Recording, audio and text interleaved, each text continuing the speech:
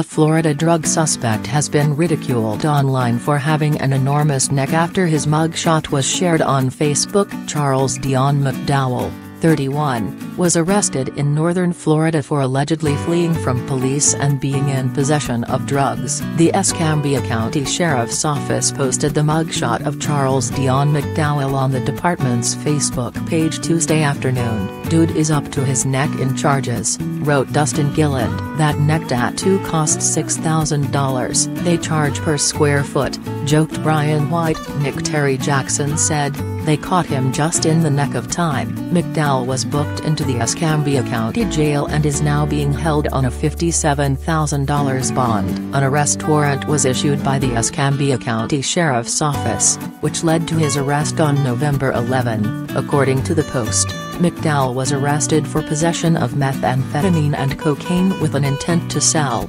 manufacture or deliver the drug, as well as possession of marijuana and possession of drug equipment. He was taken into custody after attempting to flee police. The Facebook post attracted 195,000 comments from users who poked fun at his unusual physical trait. Mashi Elise commented, "Somebody said he was negligent." "He's not from my neck of the woods," wrote Heather Jeremy Peoples. Dallas Payne replied, "What Snapchat filter is that?" Jamie Lee Bloodworth said, "Looks like he was transforming into the Hulk but only his neck got angry."